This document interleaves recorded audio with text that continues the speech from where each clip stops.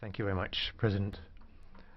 Commissioner, given the time and given that we are near the end of the process,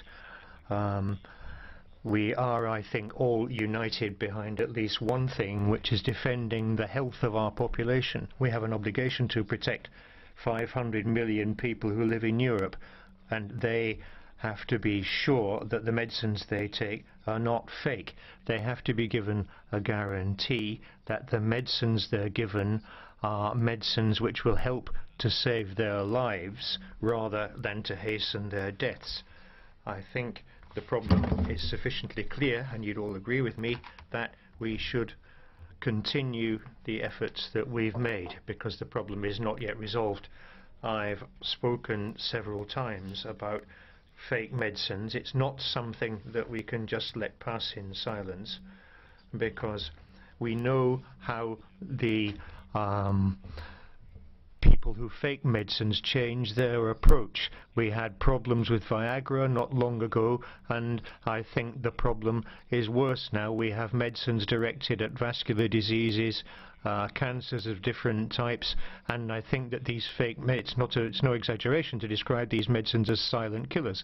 We need to make a commitment, and to do that there are a number of things that we have to change.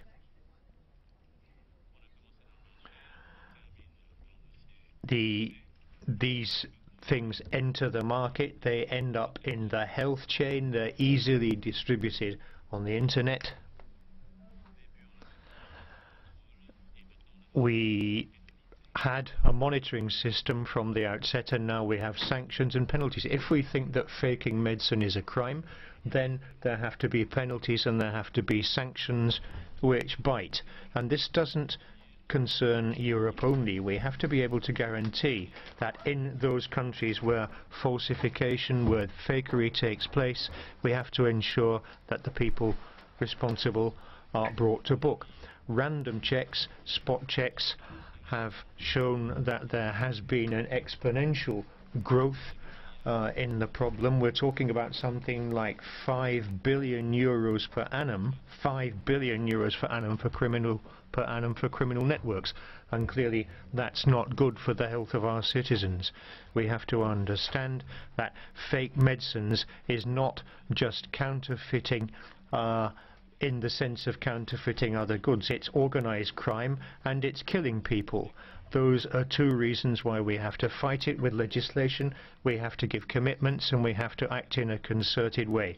We therefore need a monitoring system which goes from producer to patient. I'm very pleased with what the Parliament has done so far, and I think we're now moving towards being able to give that guarantee. This process has been with us for 4 presidencies and 2 commissioners, and I'm speaking now to the Commissioner responsible for health. It's been a long job, and President, I'd like to thank you.